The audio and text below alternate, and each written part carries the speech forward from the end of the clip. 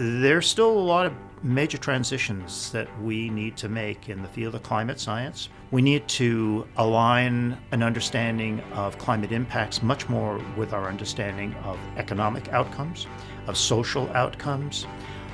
So there's a lot more to do. 50 years, the golden anniversary, a major milestone for a marriage, a career, or even a research institute. The Climate Change Institute at the University of Maine celebrates that achievement this year. But as Paul Majewski, its director, notes, the work is far from over and is changing and evolving along with the Earth's climate system.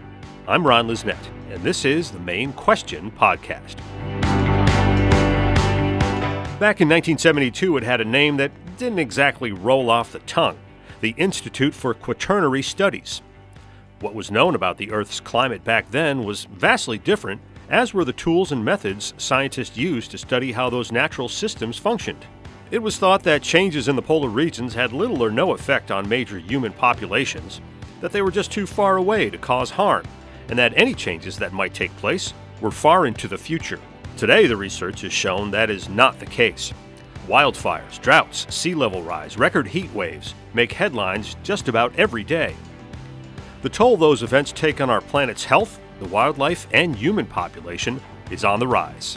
At the CCI, as it's known, they explore those issues and many more. They drill and recover ice cores to document past climate change, or use lake and ocean sediments from the seafloor to do the same. Those are just a few of the techniques CCI researchers use as they explore all 7 continents.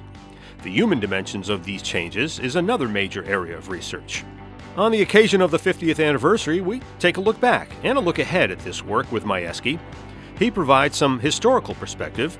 Then in the second part of our episode, we take a look at the human dimensions of climate change with Cindy Eisenhower and Dan Sandweiss from the Anthropology Department, who also work with the CCI. Our question for this week: what does the past and future look like for UMaine's Climate Change Institute? Well, Paul, thank you so much for taking the time to talk to us. 50-year milestone, as we can see on the poster here, is certainly a major one. Can you just talk about that milestone and what it says about where the CCI has been and where it's going? We're very proud of the fact that the Climate Change Institute, formerly the Institute for Quaternary Studies, has gotten to its 50th anniversary. We have every expectation we're going to go for many more decades. But I think in particular, it is a great tribute to our founding director, Harold W. Borns. He really did an amazing job of figuring out how to have a research institute well embedded in academia, which is something that doesn't always work that terribly well. Clearly, research institutes are related to education. We provide many opportunities for graduate students. We support graduate students. We embed them in research. We have laboratories that we've built that they work in. They, in most cases, get their degrees in academic units. So finding a good way for academic units and a research institute to function together, work this long together, is quite remarkable. I've seen many places where this has not happened. So talk about some of the mileposts that have happened along the way, both for the Institute and maybe, things that have happened out in the greater scientific world, like the Clean Air Act or the discovery of abrupt climate change, or figuring out the role that these huge ice sheets in Greenland and Antarctica play. What are some of the major high points or significant findings over that span, do you think? 50 years ago, I was involved in the field as a student. So I've been privileged enough to see a lot of transition. The field of climate science really didn't exist the way we think about it today. We were mostly under the impression that climate operated slowly, that the polar regions were fascinating places that literally were so far away that they had no impact on anybody. In the last 50 years, a lot has changed. We've had Earth Day, of course, the discovery that there are toxic substances that we put into the atmosphere. The Institute has had an immense amount to do with that. We have also seen dramatic changes in the extent of glaciers all over the world. The Institute has had a major impact in those discoveries. We've learned that the climate can change as fast as a political cycle, which is particularly important because if you assume that the climate operates slowly, which it was assumed prior to about early 1990s, that means that if you put greenhouse gases into the atmosphere, they're not going to do anything. That's absolutely not the case. We know that today. The impacts of climate change, not just greenhouse gases, no doubt one of the most important, but pollution in the atmosphere. 7 million people a year die prematurely as a consequence of poor air quality. And then once, of course, in the last few years, we all realized that climate change is so important, arguably the most critical security issue of our century, the 21st century. We need to understand the impacts better. We need to understand how we'll mitigate these things, how we'll adapt, and also some of the very positive changes that can occur as a consequence of this understanding and the solutions. And the Institute has been significantly involved in all of those aspects. So the major environmental events, for lack of a better term, that we see now, wildfires, floods, rising sea level, droughts, are those worse than was thought back when the Institute began, and are they getting bigger sooner? Is that one of the discoveries that unfortunately is being made right now? Absolutely. The fact that we are now subject, as a consequence of warming the planet, to more extremes in the weather system and more extremes in climate, which of course is weather integrated over many months and some years. And that means that predicting the future becomes even harder. Predicting climate up until about 20, 30 years ago was relatively, I shouldn't say easy, but you could assume that things would be more or less the way they had been for the last 20 to 30 years. That's no longer the case. Things are changing very quickly, and the Institute has been heavily involved in discovering this, understanding it. We've developed software that allows people to see these changes in data in beautiful graphic form. We've developed software that allows people to see how their air quality, in some cases, has gotten worse, and in the case of legislation, which is directly impacting pollutants in the atmosphere, how in fact that has been effective and in cleaning up our atmosphere and of course our health and ecosystem health. Two major initiatives, I guess you could call them, that the Climate Change Institute has started: 10 Green and Climate Reanalyzer. Give us the Reader's Digest version of what those two things are all about. We're very proud of two pieces of publicly available software that we've developed. One of them deals with understanding what one's air quality is like. That's called 10 Green. That was a collaboration between the Garand Corporation, which is an advertising firm in Portland. They helped us to understand how we could make this understandable to the public. The purpose of 10 Green was to show people how much we know about the chemistry of the atmosphere and what the health impacts is where they live, so that they would become energized and activated in pushing for cleaner and cleaner air. And the other one is Climate Reanalyzer, which has been primarily the work of Sean Burkle in our institute, who's also the main site climatologist. And that is, I can say it unabashedly, the very best publicly available software that allows one on any platform, a smartphone, a fancy computer, no matter what, to understand today's weather and to go into the past, look at the recorded record and understand what the changes are. Also look at models that predict what will happen in the future, look at the impact of volcanic events, on and on and on. You can teach yourself climatology using climate reanalysis. We get 2,000 to 3,000 hits a day. It appears in media regularly, particularly print media, because the graphics are so beautiful. And it's utilized by the public, by researchers, by government on a regular basis to understand where we are today and to do something that the Institute is dedicated to, and that is provide perspective about climate and environmental change.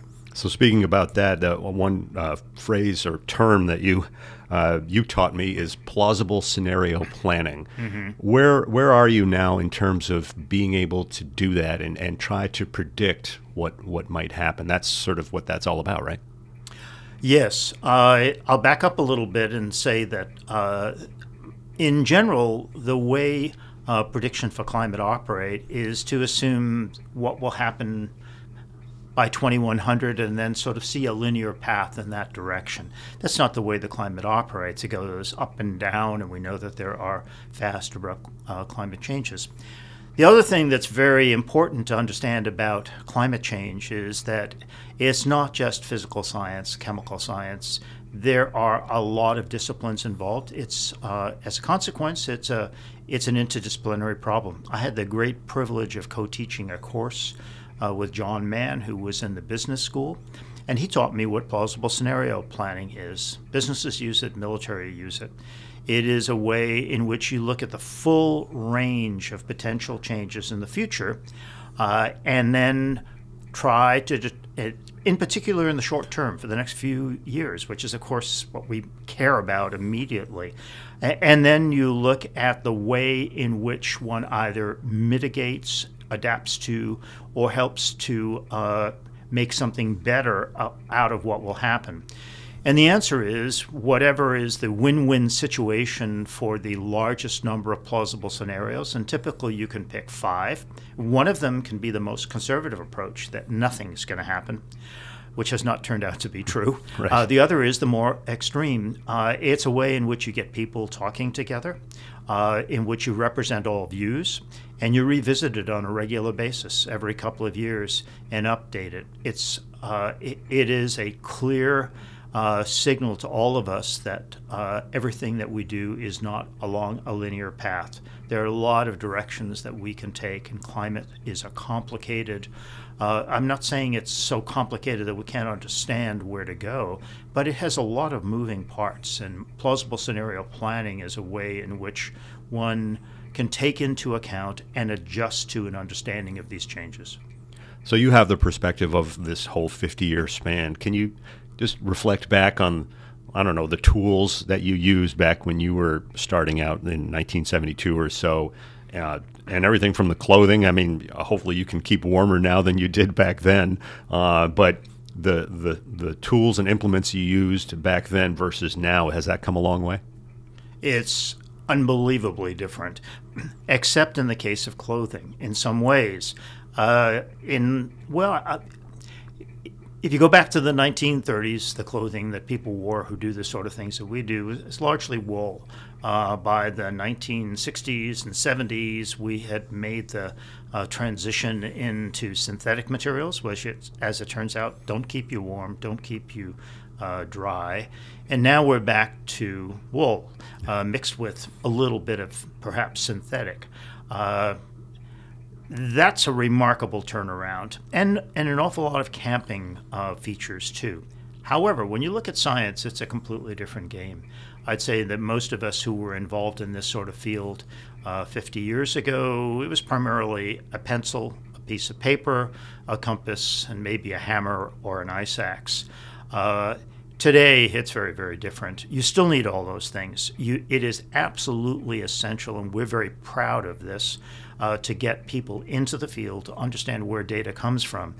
But there are so many ways of approaching this data. Remote sensing, drones, analytical techniques that would have been absolutely impossible to imagine. I take one example that we have pioneered, and that is the ability to increase dramatically the sampling of ice cores. Ice cores have remarkable records of past environment, past climate captured in them.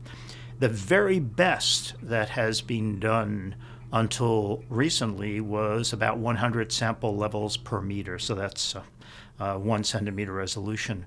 We can now do 10,000 of these samples per meter, which has tremendous implications. It means that we can extend records. We can literally look at weather scale, not just a year or a few years. And then there are all sorts of other analytical improvements, data handling improvements, of course, ability to access scientific papers, synthesize things. It's a remarkable world. And in fact, the whole way that we deliver education is very different than it was before, because students have access to information that in the past you'd have to go to the library, maybe order by interlibrary loan, be lucky if you can get a Xerox copy, and now everything is at our fingertips. There are downsides. Not everything that's at your fingertips is correct.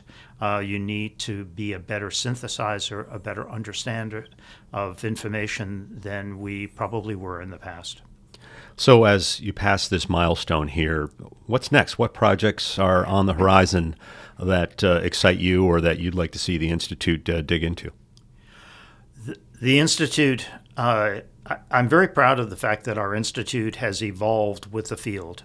We have in the last few years, because of partnerships with the School of Policy and International Affairs, the Business School, the Law School, really begun to delve into things that are extremely important to scientists, but that scientists don't necessarily have expertise in. You can make a discovery, that's great.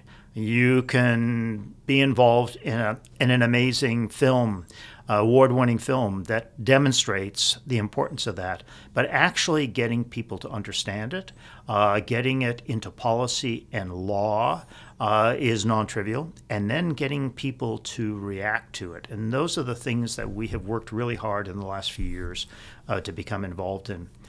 There are many other things that the Institute has its foot into, but needs to more firmly step into. That includes how one takes large amounts of data and synthesizes it. And I include in this remote sensing and satellite data, how we find new ways of taking records, sediment records, ice core records that we have in storage, and in many cases that are disappearing very fast, how we take those before they're completely lost and understand even more about our past, how we compare our understanding of the past and couple it, our climate and environmental understanding, how we couple that with historical events. And for example, pandemics, the impact of war on the atmosphere, these things go on. And when you start to look at even the outer fringes of what we're beginning to talk about right now, places like the Arctic, which are changing rapidly, a new ocean is appearing, and how do we deal with these things from a geopolitical point of view? We have models like the Antarctic Treaty, which have preserved Antarctica for scientific and now tourist involvement, which is great. It's too late to do that easily for the Arctic, but how do we take those lessons learned, which were critically important? Scientific achievements could not have gotten to the stage that they're in now if we hadn't been able to work together in places and solve problems together internationally in a multi and interdisciplinary way. So there's still a lot of major transitions that we need to make in the field of climate science and in many other major challenges like climate. We need to align an understanding of climate impacts much more with our understanding of economic outcomes, of social outcomes. So there's a lot more to do. And while people might have thought 20 or 30 years ago that we knew everything we needed to know, and some people today even assume, well, it's going to get warmer by 2100, we just have to live with it. There's a lot more to learn about how we move along in that direction, what the impacts are, and there are a lot of great opportunities out there. There will, without a doubt, be a large portion of Earth's population that will be very badly hurt by continuing climate change. But there are many things that can be done to either soften that, ranging from economic to major technological discoveries that will actually make the way we live healthier, less dependent on resources that the world has less and less of. So I have a very bright view of the future, but that doesn't necessarily mean that there won't be some very serious shocks that we experience in the process. Well, thank you so much. And now we're going to have some people join us and talk a little bit more about the human dimensions of climate change. So great. We'll transition to that. Thank you. Cindy, I know we've talked before on this podcast. Maybe just remind us, what is sort of your area of interest? Sure. So as an interdisciplinary institute, the Climate Change Institute has lots of folks working in different areas. We have a social side, so I'm part of that kind of social sciences core. And my work is specifically looking at climate mitigation and adaptation policy, what we can do to help people, for example, here in the coast of Maine, adapt to climate change through things like reuse and building resilience for our communities through alternative means of procurement. I'm also particularly interested in mitigation. So what's the mitigation potential of moving away from these linear systems of production, consumption, and disposal, and towards alternative economic arrangements that allow us to cycle materials and get rid of all of the emissions that are associated with new production and consumption and disposal. So those are my two primary areas of focus. Now, Dan, we talked to you earlier this season, as a matter of fact, but just remind us again, what's your area of focus? So I'm an archaeologist. I've been here for almost 30 years, and I was hired jointly into the Institute in the anthropology department. And I work mainly in Western South America, Peru, and adjoining countries, and I work on climate change and how it impacted people, and also how we can use the archaeological record to track the climate change. Cindy, with hindsight, obviously now we know that changing climate has a huge effect on people of today. Was that not so much the case back when the Climate Change Institute started? Did it seem like maybe these are problems, but they're a little farther off?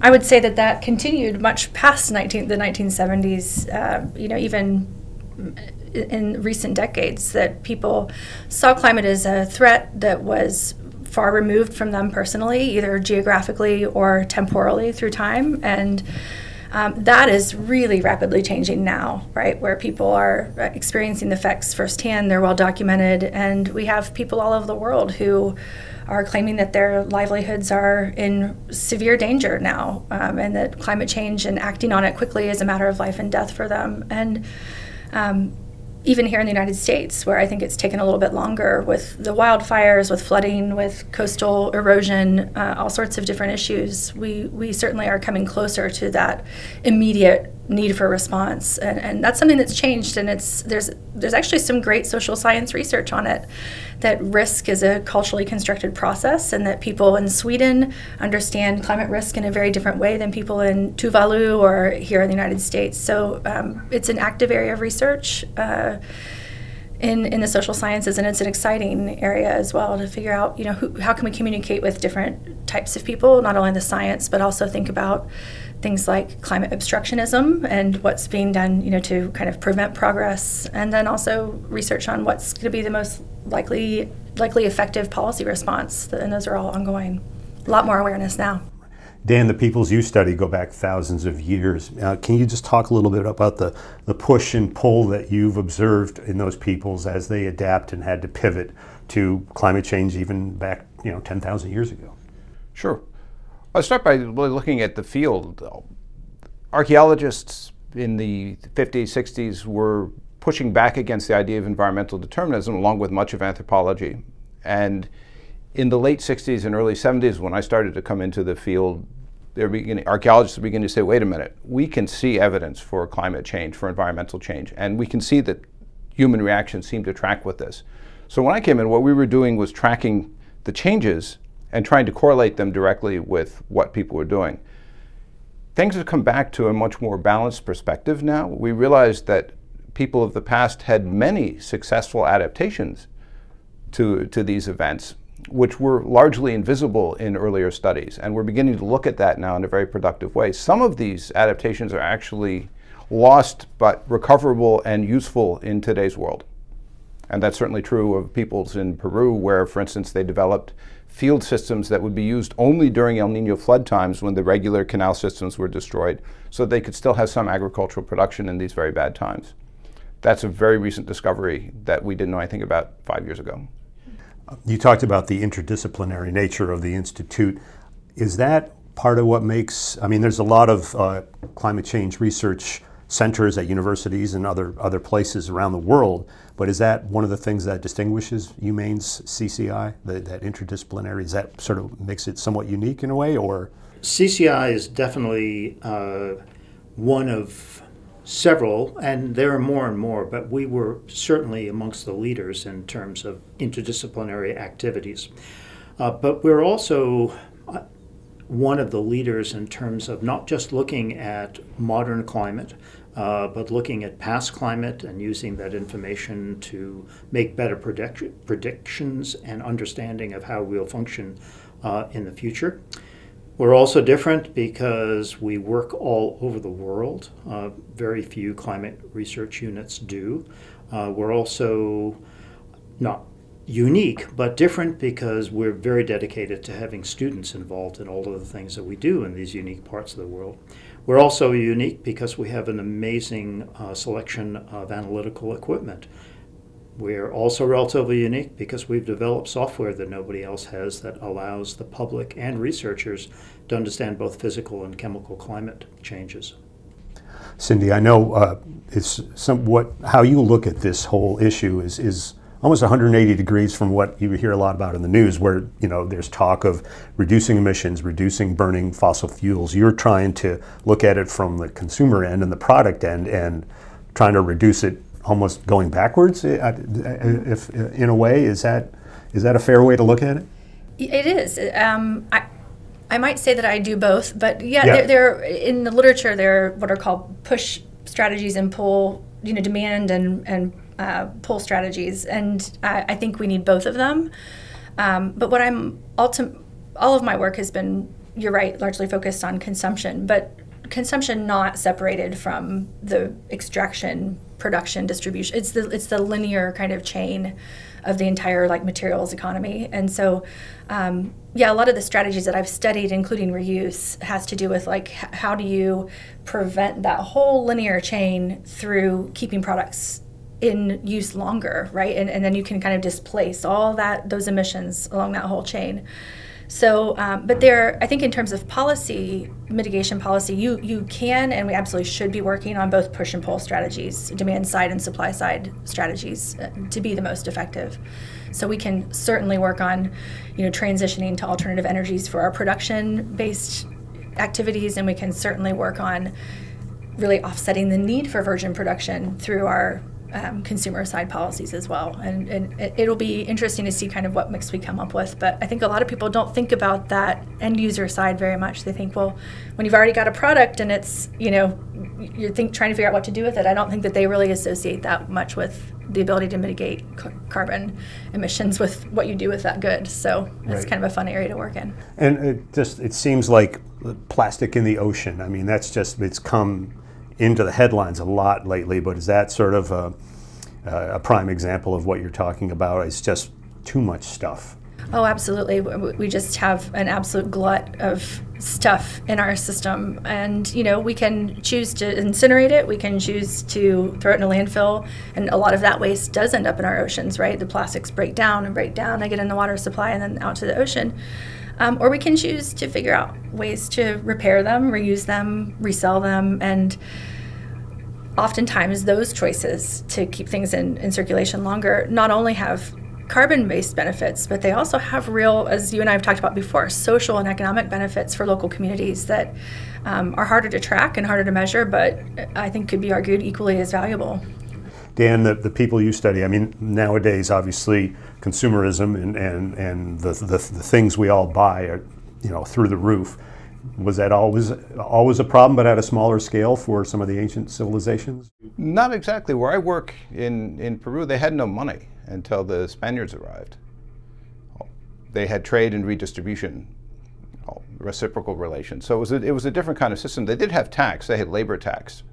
But if you did it, you were fed and housed when you were doing it. So It's a different kind of system. I did want to go back to your question to Paul about interdisciplinarity, though, because I just want to say that the Institute has been a wonderful place to do interdisciplinary work. It's a great framework. The way we're reviewed, we have joint committees. We're essentially rewarded for doing anything, anywhere within this broad space of the Institute. If I had done the same things that I've done in a straight anthro department that wasn't associated with an institute like this, I might not have gotten tenure. That doesn't look like anthropology often. But being in the Institute with joint review has been incredibly productive. And my closest colleagues have actually been in this building, in the Department of Earth and Climate Sciences, or the School of Earth and Climate Sciences, over these 30 years. It's been a great place. Back in the 70s, first of all, it was not the Climate Change Institute, right? It was the Institute for Quaternary Studies. And the word quaternary defined means what? Well, it's typically the last 2 million years of Earth history, but I know that when I came here, there were a lot of discussions about, was it really 2 million years? What did it really involve? It's an open-ended term, number one, and number two, while at the time it really served the Institute well, it's not something that the popular audience understands. It doesn't roll off the tongue. No, no. Nobody even knows how to pronounce it. Quaternary, quaternary, quaternary. And it's interesting, when I became director and wanted to change the name, I'd only been around about a year, but I found it awkward going around speaking to people and saying I'm from the Institute for Quaternary Studies. It took a while just to explain that. So I went around to almost everybody in the Institute and I talked to them about the change. There was only actually one objection, that it would turn out to be a person who wasn't staying anyway, but the person who was the most enthusiastic about the change was the founding director. He was the person I was most concerned about. He said, no, it sounds like a great idea. We should talk about and say what we are. That's the late Hal Borns. Yes. Yeah. So what I was going to ask was, the output of the Institute then, was it merely, we found these results and this data, we're putting it out. Now, has that evolved to address policy and be more proactive, I guess is that the right word? Well, I think that all of the people and all of the researchers, and I include faculty, staff, and students in the Institute, understand the immense importance of giving back to society and helping to apply our findings to society. And that's changed dramatically. I'd say that 25 years ago, in academic environments, it was not necessarily considered what one does. You don't necessarily try to apply what you do. And when you apply it, it doesn't necessarily have to be something that you discovered about what's going on today. It can be something in the archaeological record. Now it's very different. Funding is based on how you apply what you've learned, whether or not it's something that's valuable to people. And it's a very important part of the Institute. We do it in several different ways. We have at least once a year a meeting in which we listen to all the graduate students and the faculty talk about what they do. We have we provide information on our websites.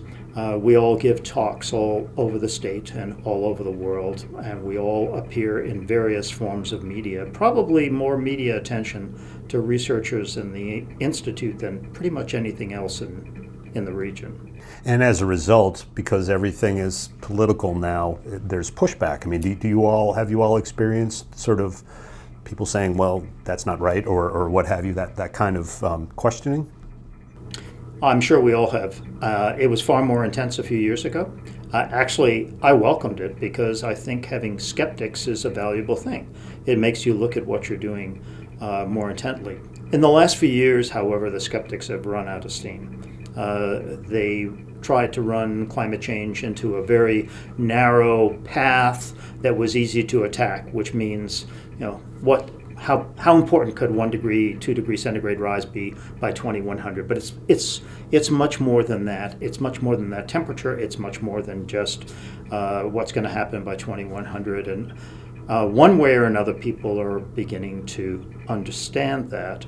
But it requires individual discussions with people, because if you live on the coast, it's one thing. If you live inland, if you live in a place where water is not available, if you live in a place where sea level is rising. So we've had to, I would say, be very nimble in the way we speak to people and make sure that they understand that the application of climate, the understanding of climate change is relevant to them. Cindy, in some ways, I mean, when you advocate for some of the things you're talking about, it would save people money, so they probably welcome that news, right? Yeah.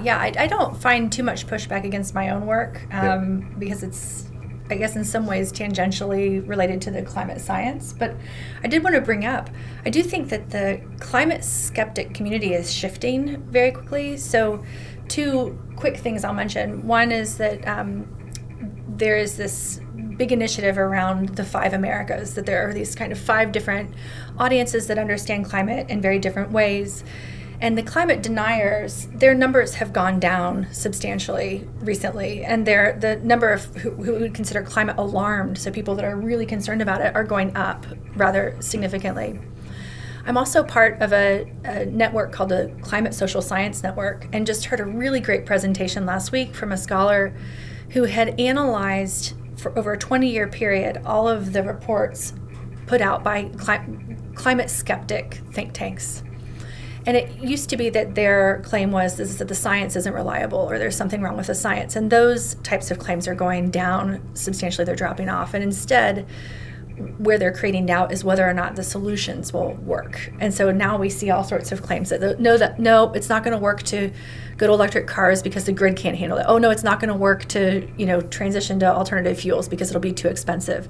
And so that would make sense with Paul's observation that the skeptics aren't attacking the science as much because it's really hard to do at this point, right? There's such a strong consensus. So I was looking through the wonderful brochure that was put out for the 50th, and one thing I noticed, Sean Burkle, who is one of your colleagues, he has looked at climate change in Maine, and I was looking at some of the numbers. Temperature has risen over the last century 3 degrees, 6 inches of precipitation increase over that time span, and the sea level has risen over 7 inches. Are those akin, Dan, to anything that you sort of witnessed with some of the populations that you studied in Peru, or is this what we've been dealing with all along here, or is this an order of magnitude worse? It depends on how far back you go. If you go back before about 7,000 years ago, sea level was rising a lot. It went up over maybe 10,000 years, a little bit more, went up 120 meters. And people had to deal with that. They were there for much of it, and they had to move. And of course, a lot of the sites are underwater, so it's hard to track exactly what they did. And temperatures changed, but things weren't going in this single direction the way they're going now. And of course, we didn't have the volume of people, the density of people we have. It's a lot easier if you're mobile hunter-gatherer bands with small populations. You simply vote with your feet, you go somewhere else. But in our society, where are we going to go? How are we going to feed people? It's a much more serious problem. Even small changes, and they're not small, are much more serious now. Cindy, for the changes we're talking about here, I mean, that has real effects on people in Maine. I mean, that they have to alter or really pivot how they live, right? Oh, absolutely. And Mainers are resilient. We know that, but we've got examples all over the state of people that are working really hard to try to figure out what they're going to do, given what we know about their likely future, right, under a kind of likely climate scenario. And it's everything from trying to figure out what to do when your working waterfront is flooded, or trying to figure out what to do when your culverts are too small to handle the amount of flood water that you're going to have coming through, and roads that are blocked, that don't allow people to escape. All sorts of problems with rural communities and services that can be provided there, and insurance, and all sorts of things that people are really having to work through. And it's going to be tough, but I do think, as I said, Mainers are resilient, and the state has done a really nice job of starting to put forward an infrastructure and a system. The Maine Community Resilience Partnership is excellent, and the Maine Climate Adaptation Providers Network. We've got some resources really coalescing around our Maine Climate Future Action Plan, and so hopefully communities will continue to make those investments and get the help that they need to adapt to the changes that are coming. We are locked into some change, and so the more that we can do to plan for that in advance and make sure that those plans are equitable and effective, the better. So as we pass this milestone, maybe I'm going to ask all of you, what's next? How will the work of the CCI evolve? What sort of areas is it going to be? More work along the lines that has happened? Are new areas going to be explored? Any predictions for the 100th, or at least maybe the next 5 years? What are your thoughts, Paul? Well, as I mentioned earlier, we need to constantly evolve. I think an awful lot of things that have happened to society in terms of climate and environmental change have been surprises. They shouldn't be surprises because we actually did it, but we didn't realize that we were doing it. So clearly, we need to be a lot smarter about the surprises that we might encounter. And those surprises include things like abrupt climate change, fast shifts, which even the models don't take into account, but which we just experienced and will experience more of. The fact that our society in Maine could change dramatically. I believe that within the next couple of decades, the population of Maine will double. And if it does, it has tremendous impact on schools, roads, everything else. And it's important to be planning for those things. And now that Maine is in some ways lucky, we have a small population now, a large area, makes us very attractive in terms of climate change. We potentially have a much more stable, although everything is unstable, relatively more stable climate future. But we need to think about what could happen. We need to look at the full range of plausible scenarios for the future. And we don't know what those are yet. We know what the range potentially is. So the Climate Change Institute needs to be smart enough to think about those things, attract the right sort of people and projects to do it. And we need to be pushing more in the direction of policy and legislation, because all of the things that we have all found, if you can eventually turn them into policy and legislation, will get us on the right track. Cindy, how about you? Areas that you hope to delve into, or a prediction if you were so bold? Yeah, I do see, our last strategic plan really did put an emphasis on policy, and I also think that we will continue to engage in local adaptation efforts and to try to, train our students to contribute to that type of planning and adaptation. Which will be really important. We have some wonderful faculty that are very engaged already, and so I see that as an important area going forward to train students how to do this adaptation work.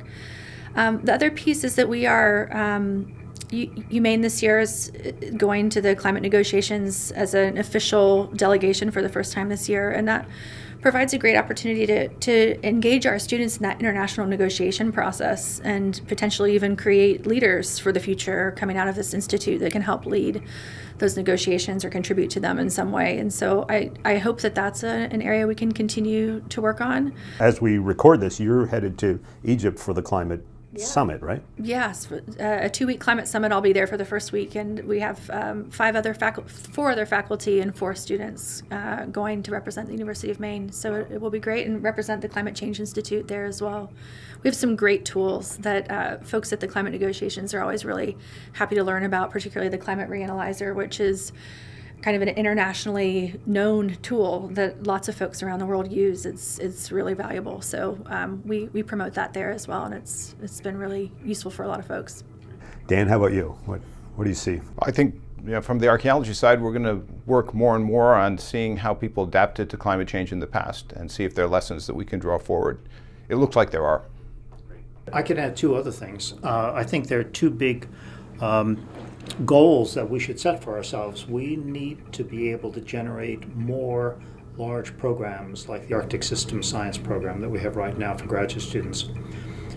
Because in that particular case, the intention, of course, is to focus primarily on the Arctic, impacts of the Arctic on Maine, but it brings together people from different disciplines. And when you get a group of people, particularly researchers, interested in solving a problem, and you can find a good common problem for them, your chances are much, much greater, far more exciting. Everybody, in terms of what they do themselves, accelerates dramatically. And there's a name for that. It's interdisciplinary problem solving. It's a new program that we're trying to get started through the University of Maine system.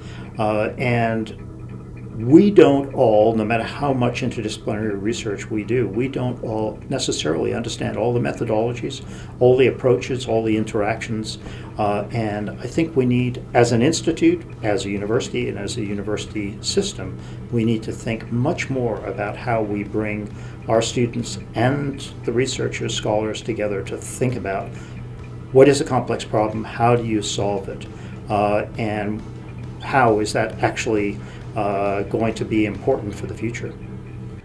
Great. Thank you so much for taking the time to talk to us. Thank you. Thank you.